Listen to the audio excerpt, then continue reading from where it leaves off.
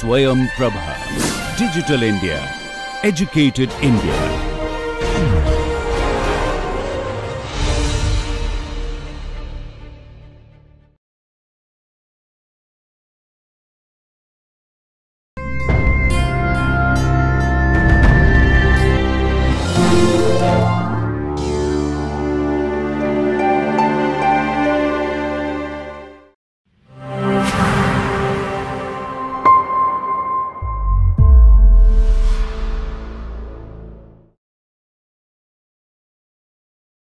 Alright, so we will now move on to a second practice problem or a second class exercise. So here we are going to sort of transition from a one-dimensional real line representation of spatial locations to a two-dimensional representation on a circle. So I'm going to read out the problem, and then we will sort of step by step start to resolve the issues that arise with spatial dependent structure in a two-dimensional space. So consider a real estate market for a circular city with n equally spaced homes that are located along the city's circumference of k units. Okay, so what we are talking about is a circular city. So I'm going to draw a circle, all right. And now we have n equally spaced homes. So the circumference of this circle is k. So and there are n homes which are equidistant from each other. So that means that there is going to be homes or houses placed on this circle at a distance of k by n along the circumference as we go. So let's call this as location 1. So the first star that I've drawn is location 1, and I'm gonna go in the in the clockwise direction and keep sort of adding a dot or a location for a home every k by n units apart. Okay, of course I'm gonna do it with approximation because I don't know n. I do not know what is k by n. It's just a schematic, not to scale representation on your screens. So say this is home 1, home 2, equidistant to 2 is home 3, then we have 4, we have 5 and 6 and so on and so forth till we get to a point where we have a home here called the nth home. The home price at each location I is denoted as PI. So the price of a house that is, that's the market, that's kind of observed in the market, in the real estate market of this circular city is, indexed by its location. So at location 1, the price is P1, at location 2, it's P2, at location 3, it's P3, P4, P5, P6, and all the way till Pn. Okay. Now, these prices are assumed to be correlated with prices of homes that are i's first order neighbors. Okay, so at any location I look at the location on the right to it. Okay, so one step in the clockwise direction, one step in the anti-clockwise direction. So for every I will look at location I minus 1 and location I plus 1. So I'm going to say for location 2, I'm going to say that the price P2 is correlated with price at location 2 minus 1, that is P1, and location 2 plus 1, that is P3. Okay, and obviously for 3, of course, it's going to be 3 minus 1, that is P2, and P3 is going to be correlated with 3 plus 1 at location 3 plus 1, which is P4, right? So this is how the correlation structure is going on in space. Now, although this is all this is a model, and of course, it is a representation of what happens in the real world. All it is trying to say is that the real estate prices in the real world can be represented by a situation where they are highly correlated with immediate neighbors and not so correlated with those who are farther apart. Okay, so maybe, you know, you can say that homes in a particular locality can be considered neighbors, and homes in different localities or between localities are non-neighbors, right? So that kind of a situation is what this particular stylized, setting is providing us. Okay, we define this set Ni, which contains, the neighbors of I. That is, Ni is a set which contains I minus 1 and I plus 1. So neighbors of 2, neighbors of, the home or house at location 2 are houses at location 1 and 3. Neighbors of the house at location 3 are the houses at location 2 and 4. What about the neighbors of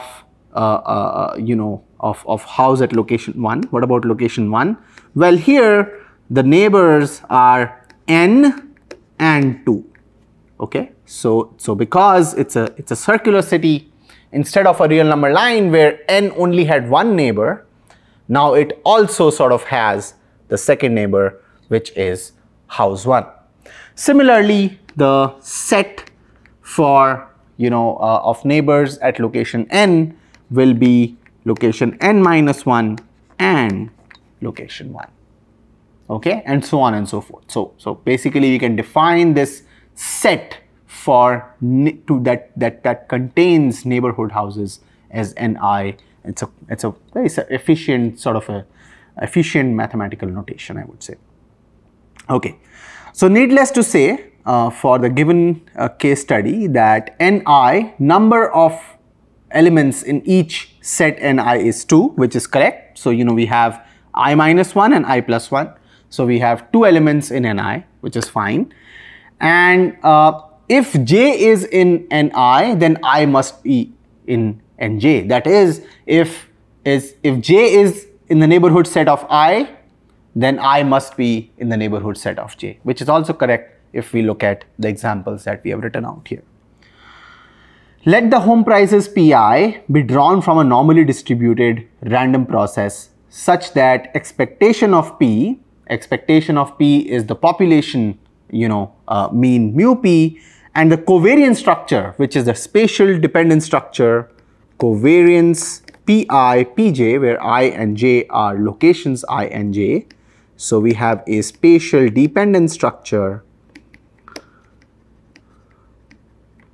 which exhibits correlated prices with first order neighbors, something that has been written down in English, right? So whatever is written in English simply is translated with mathematical notation.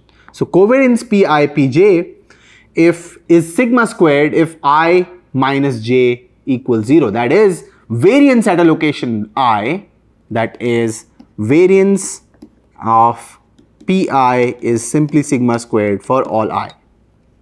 Okay, all I in 1 to n. Okay, covariance of prices between locations I and j, if they are an immediate neighborhood, is given by sigma squared lambda, and lambda can be between -1 and +1. So now we are allowing for negative spatial autocorrelation as well in the two-dimensional space, right? So of course, needless to say that this circle represents a 2D world, two-dimensional world.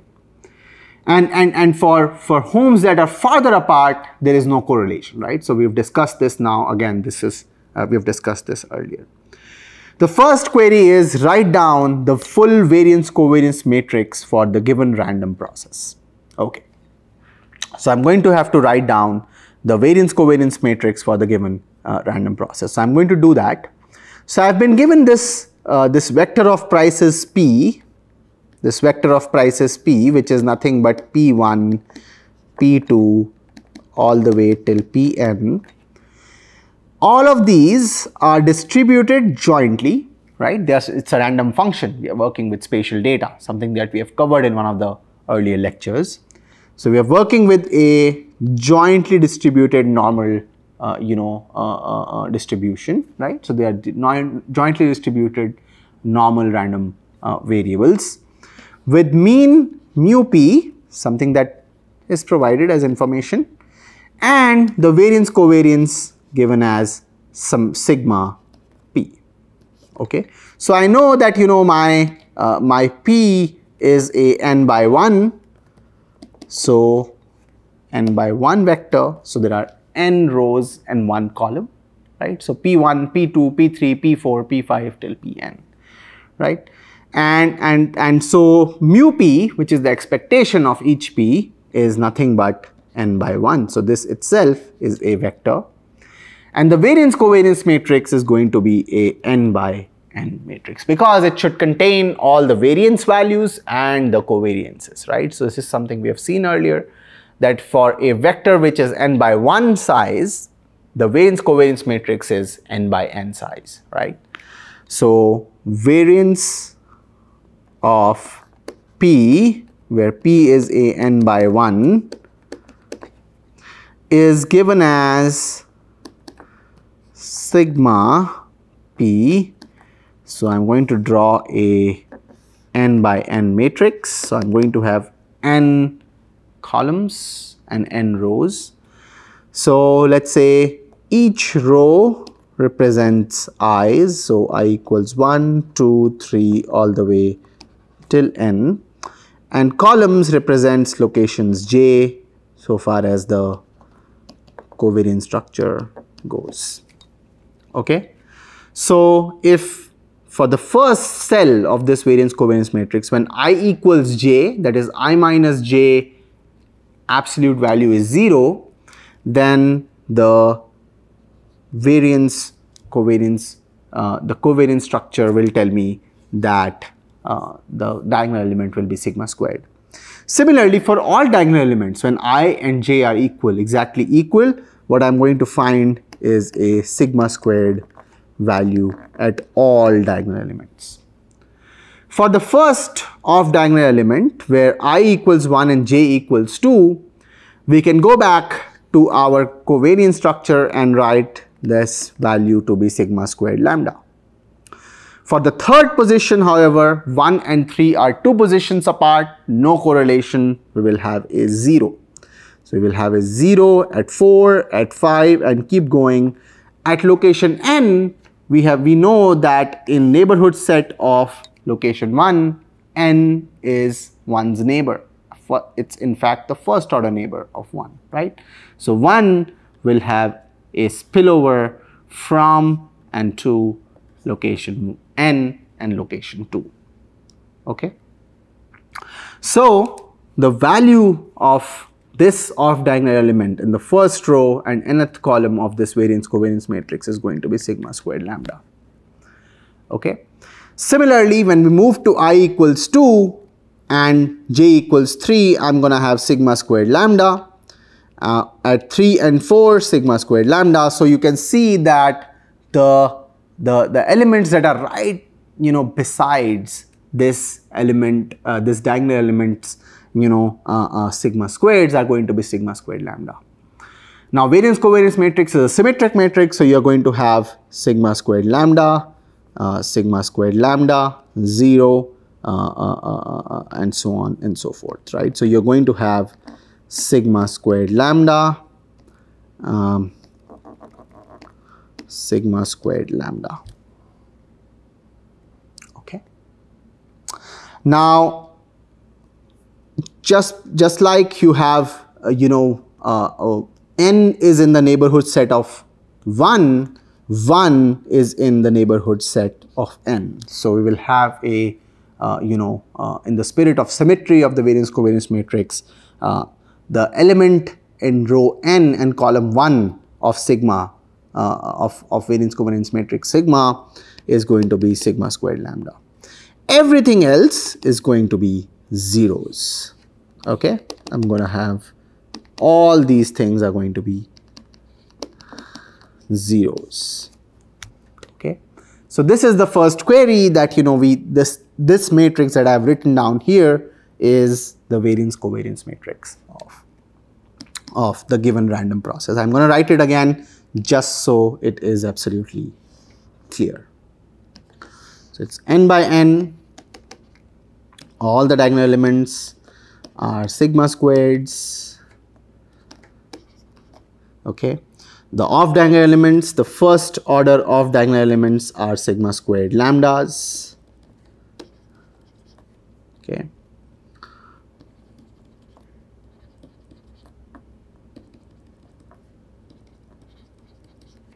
Okay.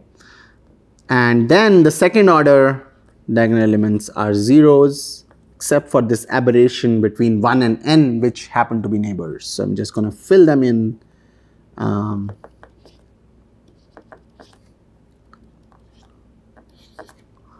Okay. I'm going to have 0, 0, and then sigma squared lambda.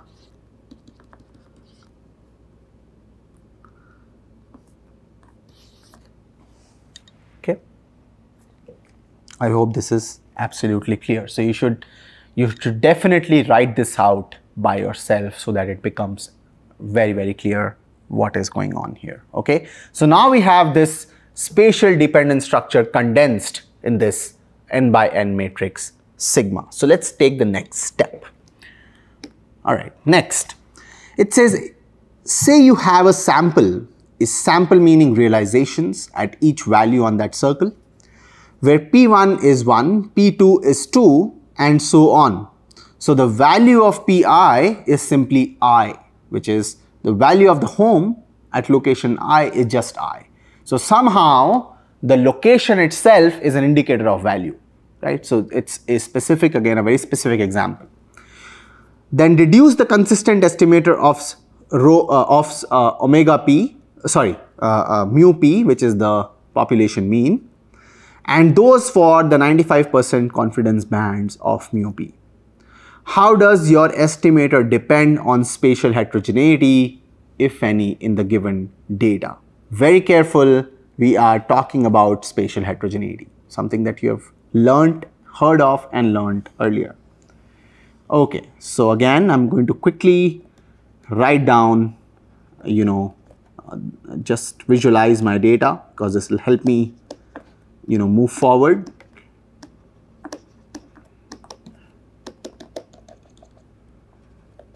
P1 to Pn. It turns out that P1 is 1, P2 is 2, P3 is 3, P4 is 4, P5 is 5, P6 is 6, and so on and so forth, and Pn is n. Okay, they're asking me what is the estimator of mu p. Well, we have learned earlier the best guess of mu p from a given sample is just p bar, which is summation I equals 1 to n pi by n, and this is going to be nothing but summation I equals 1 to n I over n. Okay. Interestingly, in the numerator, I have the sum of, n natural numbers going from 1, 2, 3, 4 till n, right?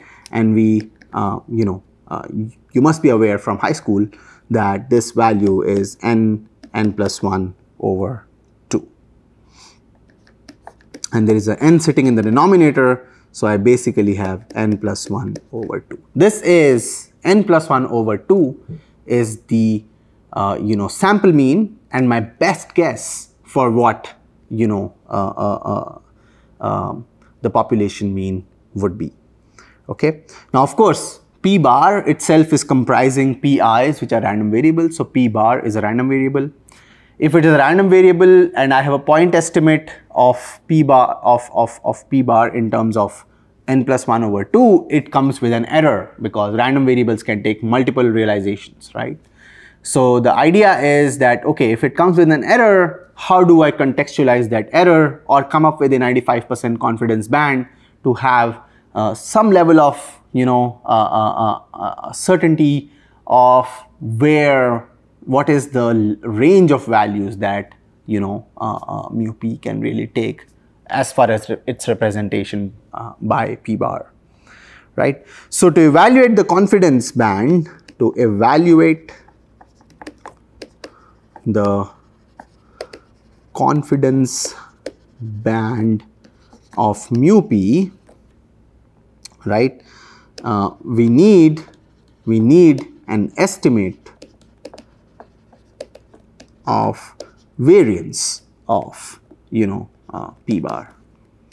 Okay, and the variance of P bar is nothing but variance of summation I equals 1 to n Pi over n, and we saw this in the in couple of lectures ago that when you have spatial dependence, we can represent this variance as a covariance formulation, which is nothing but 1 over n squared summation I goes from 1 to n summation j goes from 1 to n covariance Pi Pj.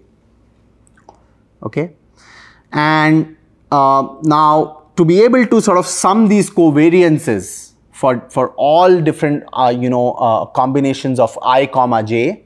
Remember, I can take value 1 and j 2 and vice versa. I can be 2 and j 1. So we have to double count these things, right? So what we really are doing here when we are evaluating this this double summation operator is basically we are counting all the elements in the variance covariance matrix.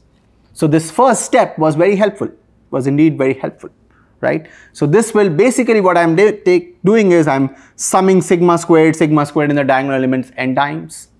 The off diagonal elements I'm summing 2n times because they appear twice on the right of the diagonal and the left of the diagonal. Okay, so I'm just going to follow that. I'm going to say 1 over n squared, I have n sigma squareds and 2n times sigma squared lambdas, right? And so I have sigma squared over n 1 plus 2 lambda. Okay, now if Pi's were spatially independent, lambda would be 0, and I would come back with, I will get back my sigma squared by n valuation. So by virtue of this spatial dependence structure and the degree of spatial dependence that is exhibited by this parameter lambda, there is a bias that is induced in the variance if we were to ignore the spatial dependence in these data. Okay, so if I have my variance of P bar, I can evaluate my standard deviation of P bar, which is sigma over root n times 1 plus 2 lambda the square root. Okay, and this will imply the 95% confidence band for mu p can be given as P bar minus 1.96 sigma over root n times 1 plus 2 lambda, okay, comma P bar plus 1.96 times sigma n times 1 plus 2 lambda. Of course, 2 lambda has a power of 1/2, which is as the square root of this value. So this is the confidence band, 95% confidence band of mu p. Okay, and obviously we know that P bar is nothing but n plus 1 by 2. So these things are this is something we have evaluated right on this page. Now the next question, the last part of this question says, how does your estimator depend on spatial heterogeneity? Now we had said that spatial heterogeneity is a pattern which represents long-term trend. For example, when we were looking at the real estate values across Delhi, we saw a low to high gradient from the west to the eastern part of the city, okay, or the National Capital Territory of Delhi, right? So what that would translate is that somehow spatial heterogeneity should be a function of I, right? It should be a function of location. And if you look at both P bar and variance of P bar, and by extension standard deviation of P bar and the confidence bounds, none of them depend on I. They are all independent of I, right? So what we see here is that P bar is independent of I, That is, it does not depend on the location. It is not varying by location. Okay, higher priced homes are not clustered in at a given sort of location on this circle relative to lower priced home at a different clustered location, right? We do not have P bar as a function of I. Furthermore, variance of P bar and standard deviation of P bar are independent of I. And by extension, the 95% confidence bounds or the confidence interval for mu p is also independent. Well, it's not mu p, it's supposed to be P bar because mu p is a truth, it's constant, right? So the confidence interval will be for P bar. So that's something you can call a typo in the question, but I've corrected it here. Okay, so is also this 95% confidence interval is also independent of I. That means that, you know, our estimators do not depend on spatial heterogeneity. There is no impact of spatial heterogeneity on our estimators, right? So spatial heterogeneity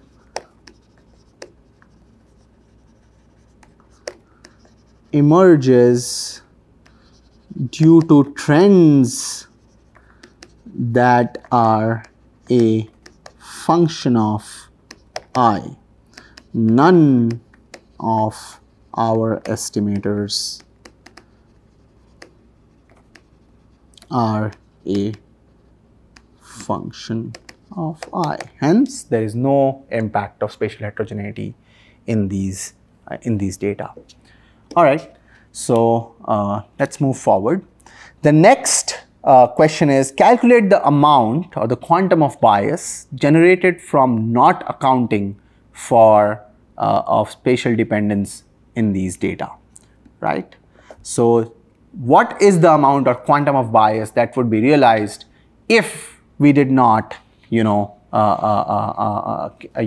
account for spatial dependence when the data indeed exhibited that structure? Okay, so and we are given that n is 100 and lambda can take various values from negative to positive, right? When I started this lecture I said lambda can take positive and negative values. So of course we can solve this problem for the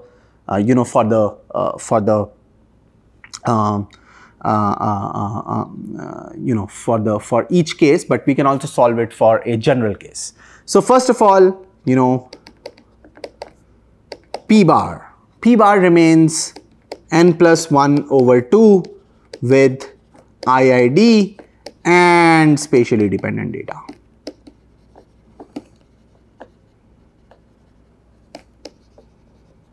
Okay, that means no bias irrespective of lambda value. Lambda could be 0 or it could be a negative or positive value between -1 and +1, right? It will have no impact on P bar. Second, bias in variance of P bar. Well, there will be bias, and we saw on the previous slide, we can go back and check, where we said that in case of spatially independent data, the variance of P bar would be sigma squared over n, whereas here it's sigma squared over n plus sigma squared over n times 2 lambda, right? So we have sigma squared over n plus 2 lambda times sigma squared over n, which is the spatially dependent case, minus sigma squared over n, which is the spatially independent case. And hence the bias is 2 lambda sigma squared over n, right? And of course you can now put in lambda and n, and you can get these values. Similarly, bias in the standard deviation of P bar, this you guys can calculate. It's quite straightforward. And then finally the bias in confidence bounds will come from the bias in standard deviation, right?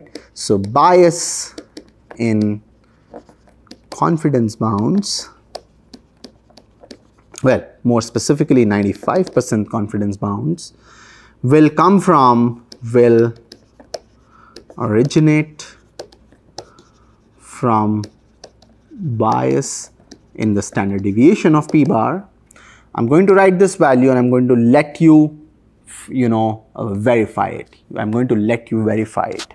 Okay. So this bias, when you eventually verify it, will come out to be 2 sigma over root n 1 plus 2 lambda to the power half minus 1 whole multiplied by 1.96.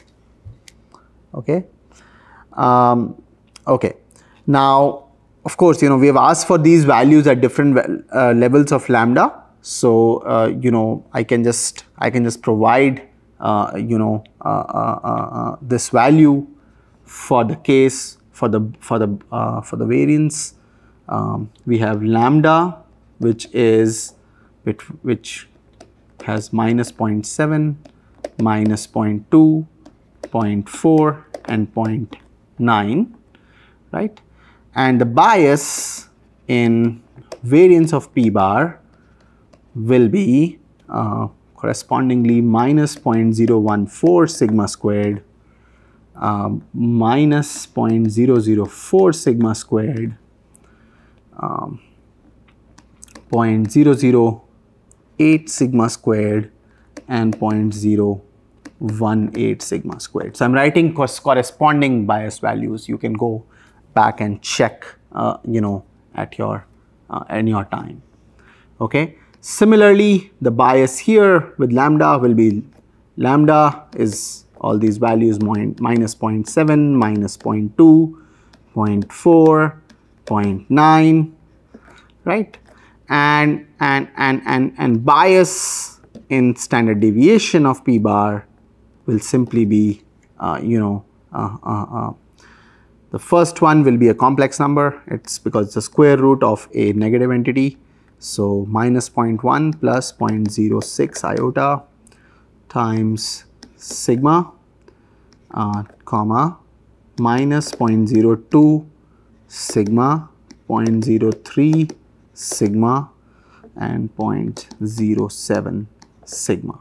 Okay. I strongly encourage that you go ahead and you verify these solutions.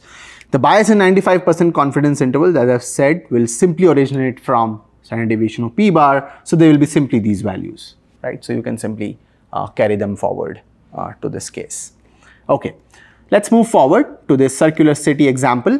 And we finally have this query where we are saying that what if we were to extend this first order spatial dependent structure to a second order spatial dependent structure. Not only that, where the strength of interdependence among the first order neighbors will be double the strength of interdependence among the second order neighbors. So now we are sort of relaxing this restriction that spatial spillovers or spatial correlation only occurs with the first order neighbors. We are saying that, well, it can also occur with second order neighbors. Okay, so we have a circle again. We have our P1, P2, P3, P4, P5, P6, all of these are equidistant. My figure is not to scale, so you shouldn't sort of, if some pairs look closer, they're not really closer, they're all equidistant. Okay, this case is slightly more interesting. It says that, there will be a spillover on the value of P2 from P1 and P3, but also a spillover from, Pn and P4. Although the spillover that is represented by these yellow arrows, which are from the second order neighbors, are half the strength of the first order neighbors. Okay, so let's try and exhibit this problem first of all in the variance covariance matrix. So we've solved this problem for the previous case, and we saw that the variance covariance matrix is really good in encompassing all these all this knowledge. So I'm going to write down the variance covariance matrix for second order neighbors, the variance covariance matrix for second order neighbors. Okay. I mean, second order neighbors and first order neighbors. So we have neighborhood spillovers of the second order, right? So we are not just saying we are only second order neighborhood spillovers. That would be quite an unrealistic, a setting to work with. So here, rho sigma p is nothing but you have your diagonal elements, which are simply sigma squared, sigma squared, sigma squared, keep going all the way to sigma squared. Okay. Now you have on the off diagonal elements, you have sigma squared lambda, and in the second order off diagonal element, you have sigma squared lambda by 2. Okay. And if I keep going forward, if you will realize that 1 will also have a spillover from location n minus 1. So you will have sigma squared lambda by 2 and sigma squared lambda to top it off. All others are zeros. Okay. Similarly, I can go ahead and fill up these these entities: sigma squared lambda, sigma squared lambda, sigma squared lambda. I have sigma squared lambda by 2, sigma squared lambda by 2, right, and sigma squared lambda and sigma squared lambda by 2, and so on and so forth. Right, you're going to have for entity 2, you will have sigma squared lambda by 2 sitting here. Everything else will be zeros. Right, so you sort of get a gist of how these things will look like. So you have sigma squared lambda by 2. This is for the nth entity. You have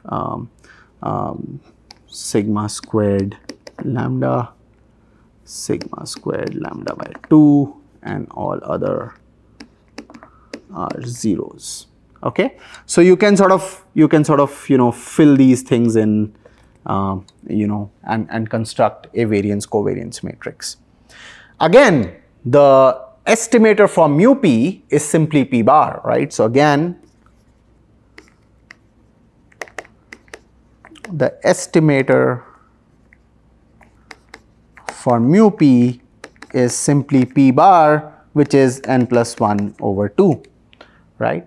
But variance of p bar will be different, right? So you know now that the variance of p bar is 1 over n square summation I summation j covariance pi pj, and what we said earlier is it is simply this entity double summation operator is simply summing all the elements in the variance covariance matrix sigma, right? So we are simply summing all these elements in the variance covariance matrix.